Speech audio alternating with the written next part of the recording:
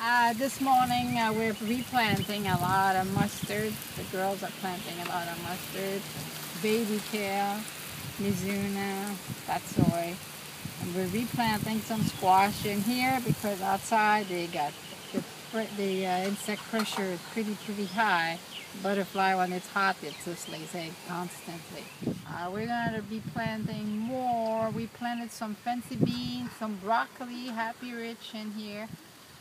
Redoing it. Outside we're planting a lot of black-eyed peas.